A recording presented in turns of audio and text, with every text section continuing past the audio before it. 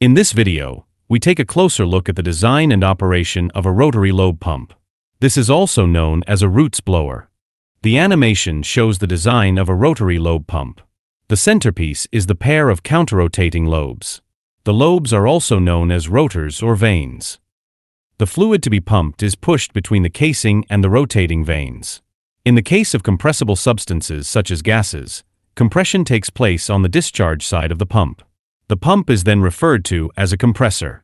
The roots blower is usually driven by an electric motor mounted at the rear.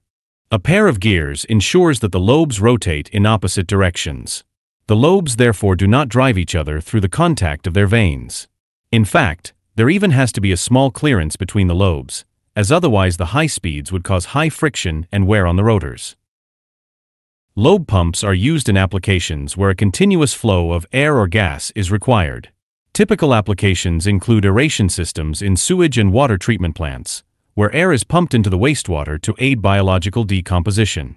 In the food industry, rotary lobe pumps can be used to move food products such as grain, rice, or chocolate. Lobe pumps are also used in vacuum technology to pump air or gases from a closed system. Lobe pumps are also used as compressors for supercharging combustion engines. This will be discussed in more detail later.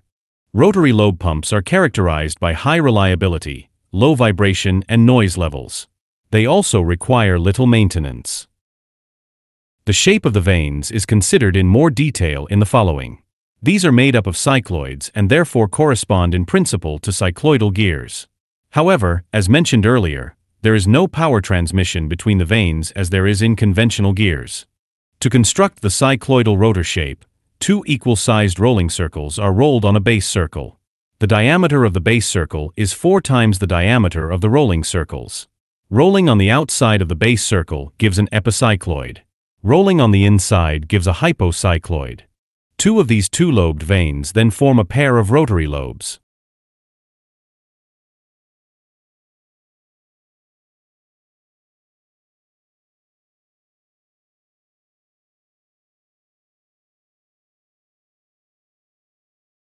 In practice, three-lobed rotors are usually used instead of two-lobed rotors. Furthermore, in order to achieve continuous compression and thus avoid pressure surges, the vanes are twisted around their axis of rotation. In this way, one section of the rotor is always engaged and the fluid being pumped is continuously compressed. The cross-sectional profile of the three-lobed rotary vanes also consists of cycloids. Such vanes are constructed in the same way by rolling a circle on a base circle.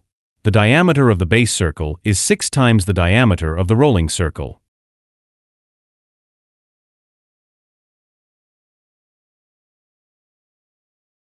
As already mentioned, rotary lobe pumps are also used for supercharging combustion engines. These roots blowers or roots-type superchargers are usually seen on so-called muscle cars, where the compressors are clearly visible on the hood. Roots-type superchargers are usually driven by a belt drive that is connected to the engine. The animation schematically shows the design of a roots blower.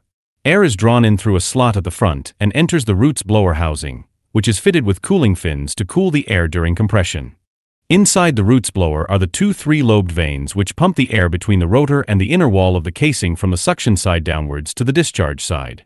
The accumulation of air on the discharge side increases the pressure there and the air is compressed accordingly.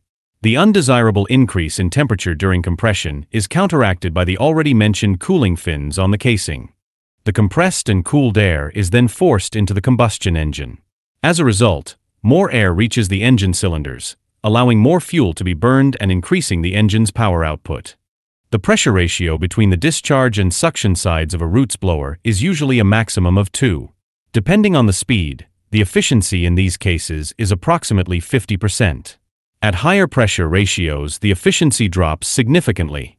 In general, the smaller the pressure difference, the more efficient the roots-type supercharger.